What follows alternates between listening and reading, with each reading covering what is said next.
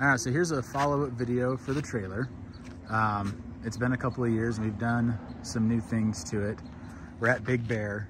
We just finished up a couple of nights in Sequoia National Park with the 4 kiddos. They did great. And so with 4 kids now, 3 of them go up in the tent, which is where my wife and I used to love being, but it's the kids now. And we've gone to one of these core instant pop-ups that take like no time to set up. I timed it today. It was 2 minutes to set up, and we were 5 minutes in to inflating the blow-up mattress using the 2,000 watt inverter.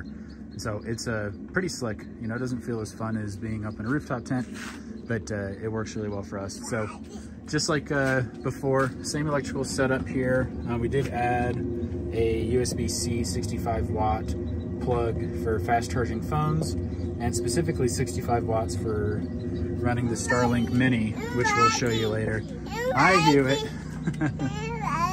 Here you go, buddy. Same kitchen setup, it works great. It's a slide out with a 12 volt water pump, and you can hear the water heater going in the background so we can do dishes later. Added max tracks on the sides, not really for function. We don't really do the type of off-roading that requires max tracks. The primary purpose is to act as a sidewall. Just in the last week, added that, and then added this cage up front. So between the cage up front and the max tracks on the side, and then those pack-out boxes off of the rear, ratchet strapped in, it creates a really nice space for stuff. So like we put the table, all the chairs, the blow-up mattress, the tent, everything up in that space now, and it stays really secured. We've been doing the front runner utensil kit. It doesn't come with enough sets for as many kids as we've got, and we didn't really like the forks and spoons, so we pulled those out and added a bunch of our own, but it's a nice, easy way to keep it organized. For the trip, we set up a new electrical system that I'm really, really happy with, really proud of. Took advantage of some Amazon Prime Day deals and got 3 of the LiTime 100 amp hour minis. Fabricated up a battery mount at the shop and a crossbar. The guys at the shop welded all that up for me. It was really nice of them. And installed, because they're the lithium iron phosphates, installed a new shore charger. So that's an AC to DC 30 amp.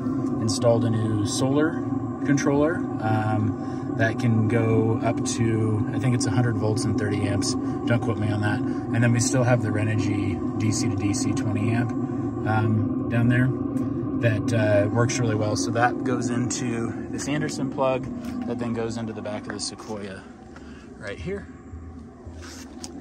And we have a plug here for solar input. There's your shore input.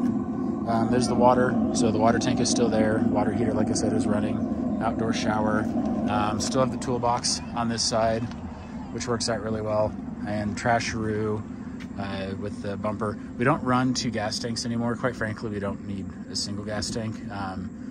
I've found in the, I don't know, 15 years of overlanding and off-roading, I've only needed gas once, and needed is maybe a strong word for it.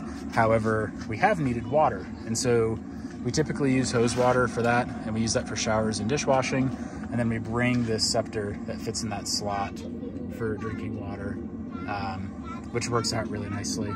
So I'm thinking about buying a second one of those so we can carry 10 gallons of water. You know, before I would say our 200 amp hour lead acid batteries were our weak spot in terms of how long we could stay out because I didn't have a good solar setup for it.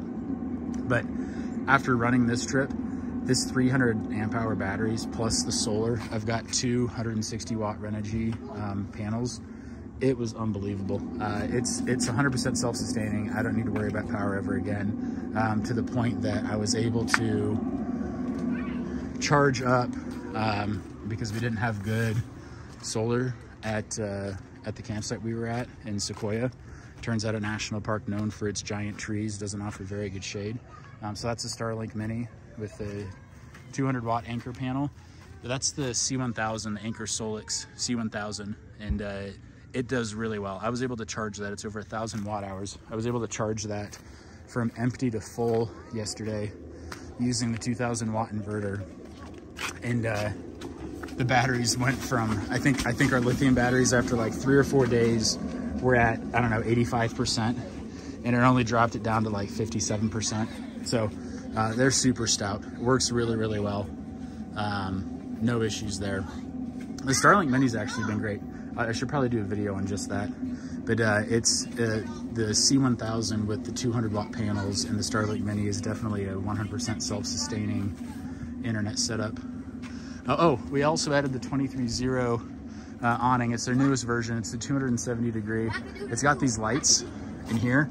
They're actually really nice. The poles block them when they're up, and so I just kind of slide it over, and that seems to work fine if you don't want them down. And we've also been running a projector screen with the kids, and I picked up a Nebula Capsule 3. It's a laser projector, and it works really well.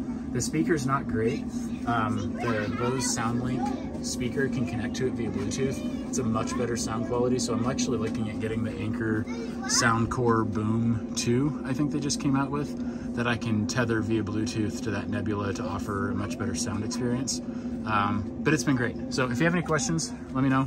I would love to do a follow-up video if there's anything else that you wanted me to check out that I didn't address. Thanks.